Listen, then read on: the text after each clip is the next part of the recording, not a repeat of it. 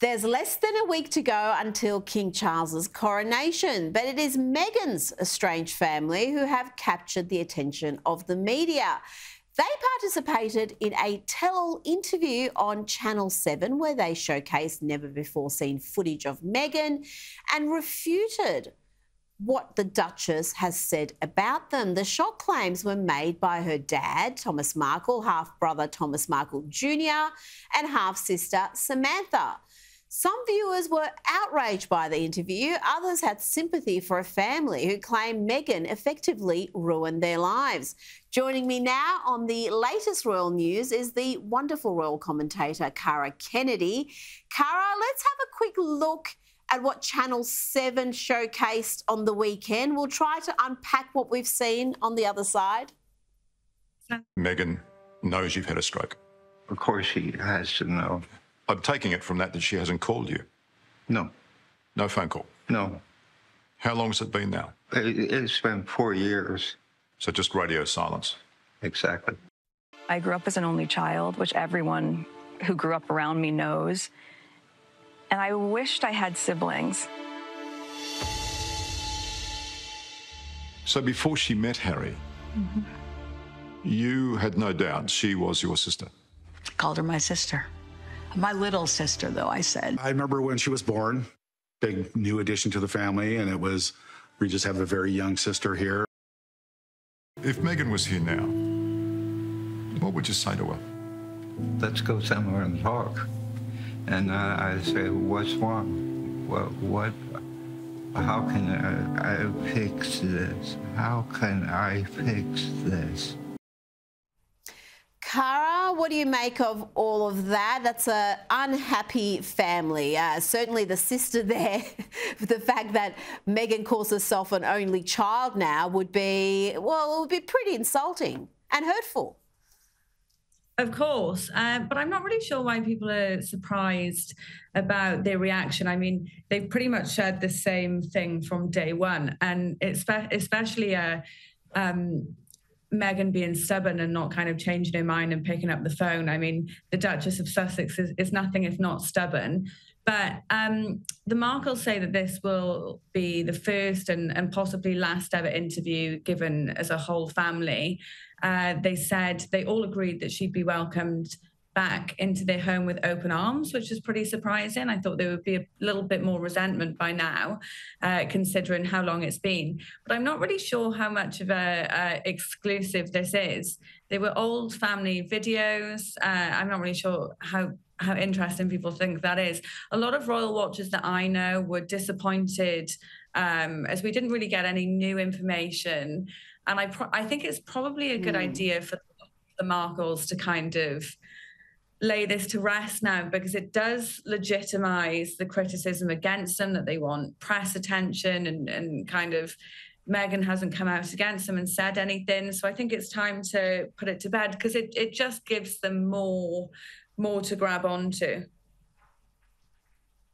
Well, you make a good point there, because they're doing what you could argue Harry and Meghan have done, which is air their dirty laundry and talk about their family members in a disparaging manner to the media. And for most people, that just leaves a bad taste. No matter what your grievances are, it's something that shouldn't be done in tell-all interviews now. But it's not just the family. Fox News is reporting that one of Meghan's oldest friends has also turned on the Duchess. TV presenter Lizzie Cundy, who first met Meghan when she was starring in Suits, said, "When you served your purpose, she moved on to the next. I think that's what she's like. Meghan gets what Meghan wants." Again, not nice commentary from a former friend. Yeah, well, they were pretty scathing sentences in there. But what I do find interesting is I've never met Lizzie Cundy, but she's obviously lovely, because she reflects on her time as friends with Meghan as great, and she wishes her happiness for the future. But she does make that point that when you've served your purpose and there's nothing left to give, then Meghan will kick you to the curb, and we've seen that throughout. I mean, Lizzie writes in that piece, interestingly, that when she first met Meghan, Meghan was very interested in British life. She wanted to find a British man. She wanted to crack the British media and start working in jobs. I think Made in Chelsea was the one program that was named. And that just shows Meghan's agenda the whole time. And I think when Meghan did finally make that transition to British life a few years later, her American friends were dumped. Well, we've heard that also from Piers Morgan. He tells the story of how Meghan went out of her way to be friendly with him, come to London, have lunch, and she was just the loveliest of friends until she met Harry, and he was ghosted immediately. Never heard from her again, never responded to a message. And we've heard similar stories from other friends in the US as well. So that does seem to be a bit of a theme. And it might explain, Cara, why at her wedding there were people there who didn't know her, like George Clooney and his wife. I think they said in an interview at one point that they didn't know Harry and Meghan, and yet they were at the wedding along with Oprah. Yeah, that was hilarious. So there was a friend of Harry's late mother, Diana, in one of the rows next to George and Amal Clooney, and she just kind of went towards the couple and just said, "Oh, how do you know the happy couple?" And George and Amal replied, "We don't."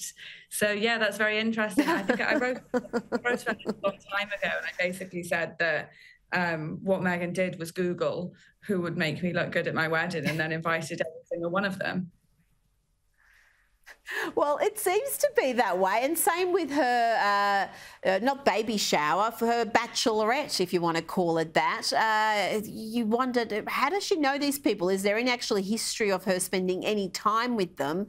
And really no family at the wedding apart from her mother. No cousins, aunties, uncles. Obviously, we know the sister and brother and dad have some issues with Meghan at the moment. Now, let's move on to Prince Harry. He's in a bit of hot water over testimony he gave at the High Court about his phone being hacked. Tell us what happened after Harry brought up these hacking claims.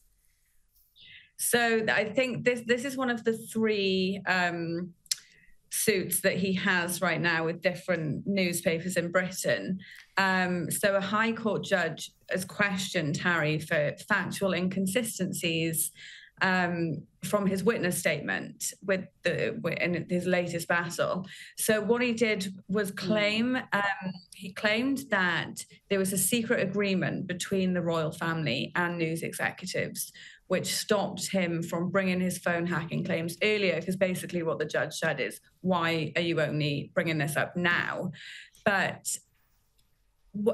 why this is inconsistent with what he's previously said is because Harry claimed that he couldn't sue before 2019 because he had no knowledge of the phone hacking. So these two statements, obviously, only one of them can be true. But what I've heard is that he did know about the claim before 2019, and why he chose not to do anything is because his brother, Prince William, was offered millions of pounds as a settlement, and Harry was only offered 200,000, and he wasn't happy with this figure. But William and Kate were hacked far more than Harry, so the number kind of reflected how many times this had happened to them. Oh, dear me. I mean, that's one thing to be telling fibs to Oprah in a sit-down interview, but it's another thing to be doing that in a High Court trial. That's where you can get yourself into a bit of strife. Cara Kennedy, always a pleasure. Thank you for joining me.